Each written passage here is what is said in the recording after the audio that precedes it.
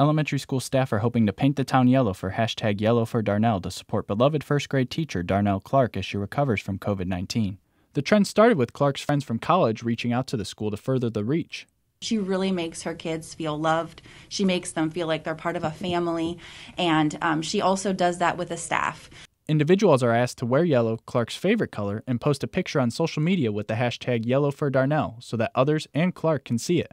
Kohler said it's a fitting color because Clark is a ray of sunshine to all those around her. She's always just like happy and fun. You know, she has a way of making everything just bright and sunshiny. You could be having a bad day and one of the kids could be having a bad day, and she just makes it better for them.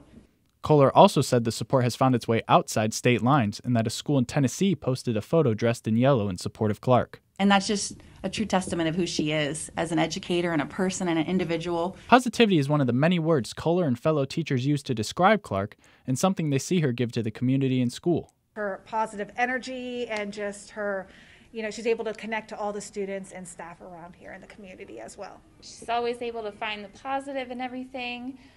She's always, looking out for other people. If there's a way that she can help, she always tries to step in and help in any way she can. Current and former students and staff and even the school therapy dog Paws have been sending Clark messages of support and letting her know how much they love her and hope the rest of the community can join in tomorrow by wearing yellow. We love you, Darnell.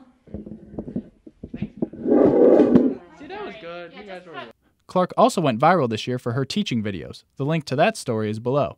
In Liberty for WKBN 27 First News, I'm Brandon Jaycees.